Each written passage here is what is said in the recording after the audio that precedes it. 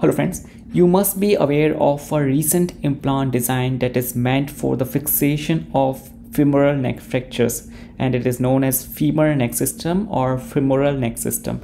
So relatively, this implant is new for most of the budding orthopedic surgeons. So it is better to know whether the new thing is always good or not before they start using this in their routine practice. So it is a fancy implant in the market in which there is a beautifully placed blade inside the femoral head. There is a limited space consuming derotation screw along with this construct, and this assembly is a single one which makes it quite compact. And you see there is only one screw hole in the lower part which gets locked inside the diaphysis. So quite beautiful design, but does it function really beautiful? Let's see. So one of my friend tried this implant in a neck femur fracture Powell type 2.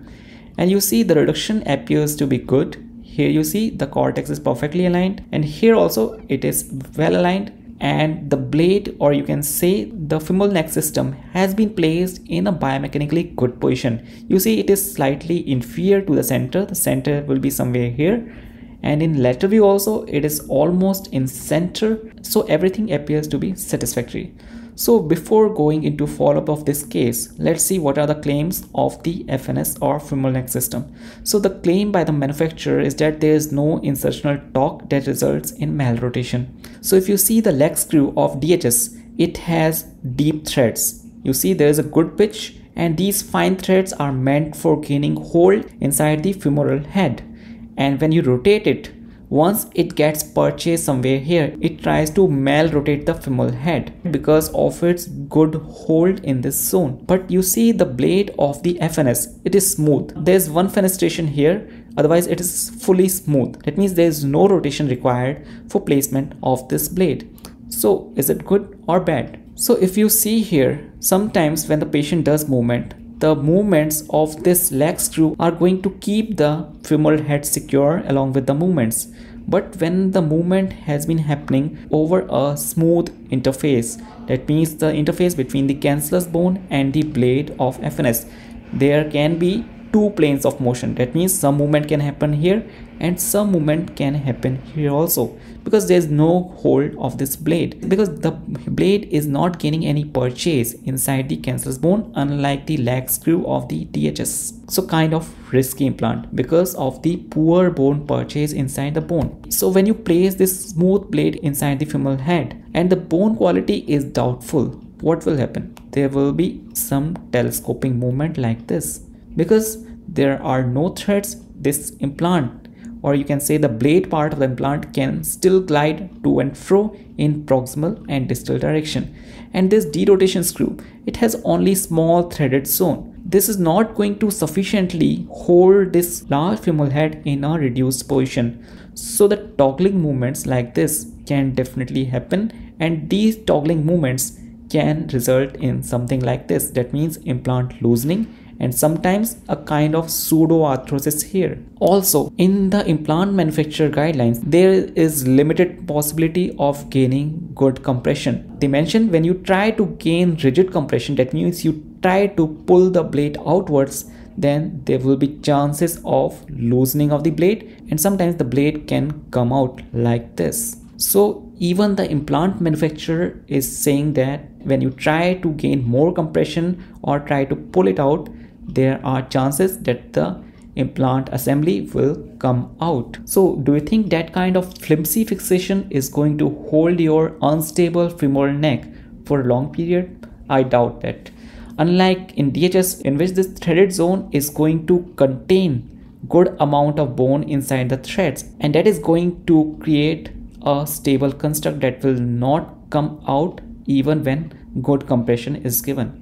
So that is going to be helpful. So if you see this case, it is quite unstable fracture. The vertical fracture line is there, and there is extensive combination in this zone. The fragment here is missing or has come somewhere like in this position, because you see there is increased density in this zone. So when we treat these fractures, we want good hold in this zone, and we want a rigid compression. Why? Because if there is bony contact and a rigid fixation, there will be healing in a primary mode. That means there will not be any callus formation, and the bone to bone contact is going to result in formation of lamellar bone. So A good compression is the prerequisite in such cases when there is compression in the femoral neck. So you see here in this DHS fixation, we had tried to undersize the DHS leg screw till here. Ideally, the leg screw comes somewhere over the lateral surface here. But whenever you want good compression, I told you in initial videos also, better to sink this leg screw bit inside so that you are able to achieve more compression. So let's see the video. You see we are tightening the compression screw, and in that maneuver we are gaining good compression. You see there is good bony contact in most of the femoral neck, and still you have scope of gaining more compression because you see the compression screw is not fully tightened yet. Let's see the video again. You see the amount of compression that is happening. The shaft is getting pulled towards the femoral head and the screw is not coming out because of this good hold inside these fenestration. That means the deep pitch leg screw, which is meant for holding the cancellous bone. Whenever you want more compression, you can keep this leg screw in this mode. That means you can sink the leg screw bit more inwards so that you are able to achieve more compression when you tighten the compression screw. The compression screw gains hold inside the leg screw, and when you tighten this compression screw, the leg screw migrates outwards, and with that there is compression at the fracture site. So this part will be inside the femoral head while there will be fracture somewhere here, and when you tighten this compression screw, there will be migration of this proximal fragment towards the distal fragment, or you can say vice versa. That means this fragment moves towards this fragment. Ultimately there will be a solid compression and the screw will not come out, unlike the blade of the FNS. And also in FNS you have very limited scope of compression. In FNS you have maximum compression of 20 mm only, and once this 20 mm compression has been achieved, there will not be any further compression. So usually we get 5 mm of compression intraoperatively, and 15 mm is reserved for the follow-up compression. That means dynamic compression that will keep on happening when the patient is bearing weight. But do you think that will be sufficient?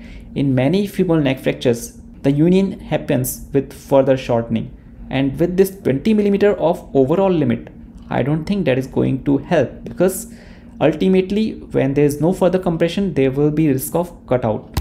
The blade will tend to go inside the hip joint. And the claim number 2 is that it is compact design with a smaller incision, a shorter operating time, and with fewer surgical steps, and can be used in narrow femoral neck. But you see, there's no point of small incision if we are compromising the stability, and also there's no point of reducing the surgical duration by few minutes when we are compromising the stability. You see the deficient component in FNS is probably the hold inside the proximal fragment.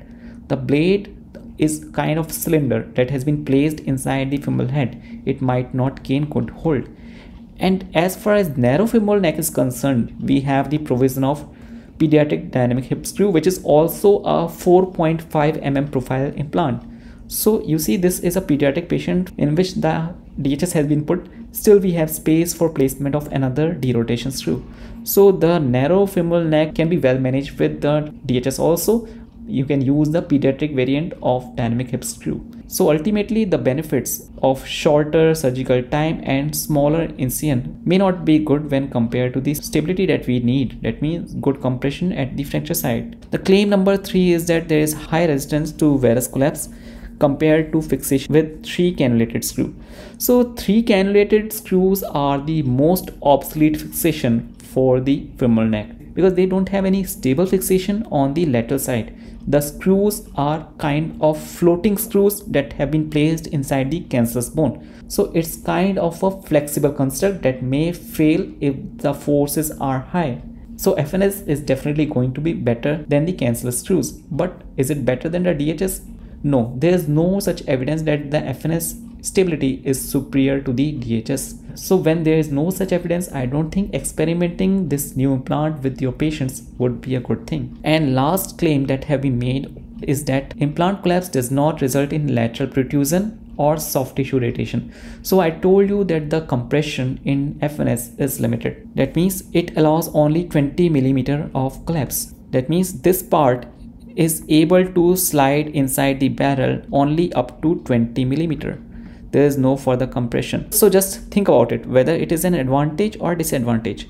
If you see here, if this blade gets sliding till here and is not sliding further, and if the fracture has not united yet, what will happen? There will be risk of cutout in this zone, because the femoral head is going to slide over this smooth blade, and with weight bearing, this blade may get protruded inside the hip joint. While in case of DHS, you have unlimited sliding available till the threaded part touches the barrel. So you have this much length available for compression when the patient bears weight.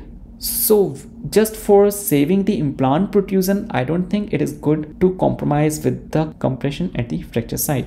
So ultimately, you see, all the claims that have been made by this new implant manufacturers cannot be called as something significant. So it's up to you whether you want to use this implant or not. Till now, there has not been any evidence supporting the superiority of this implant over the dynamic hip screw. So I'll tell you another example. Whenever you are extracting femoral head in case of joint replacement procedure, you try to use this implant. This is corkscrew, or you can say the femoral head extractor. You see this part is threaded with deep pitch, and when you pull this, the femoral head comes out. Same way, the DHS leg screw has threads in this area, so it is gaining good hold inside the femoral head. But in case of FNS, you see the major component of this FNS implant is this smooth gliding cylinder, or you can call it a blade. So it is comparable to a smooth Steinman pin, or you can say a bone gouge. So do you think these two implants have good hold inside the bone? I don't think so, because they are smooth. They are not going to gain good purchase inside the cancellous bone. The sliding movements can happen. They are going to slip when we pull them out. So in my opinion, if you still want to try this new implant, you can try this in stable neck femur fracture, that means Powell type 1 and some Powell type 2, but definitely avoid using this in Powell type 3 because the forces are high and this blade part of the implant may not gain good hold inside the proximal fragment. And also in many patients we have the anatomical varus in the femoral neck, and this implant design is fixed, that means 130 degree, and the manufacturer suggests that when you place this implant in varus neck, you try to place it in a non-anatomical position. That means you can keep this lateral part slightly out of the lateral cortex and then try to place this blade in a biomechanically good position, like in center or slightly inferior. But in an attempt to do so, you see what you are doing? You are actually increasing the length of the screw that is outside the lateral cortex. So ultimately what you are doing, you are increasing the stress in this part. When this part is inside the bone, the length here is very small, and ultimately when the forces are applied in this zone, the smaller length requires a large force to fail over here. But when the length is large, the lever arm of this screw will increase and the force required to break this screw at this junction will be less. So ultimately you are actually inviting the complications. And when we get the CT of the patients treated with FNS and dynamic hip screw, we see that the bone is still forming inside the threads of leg screw of DHS. But here in case of FNS, we see there is an area of lysis, or you can say the bone is being resorbed.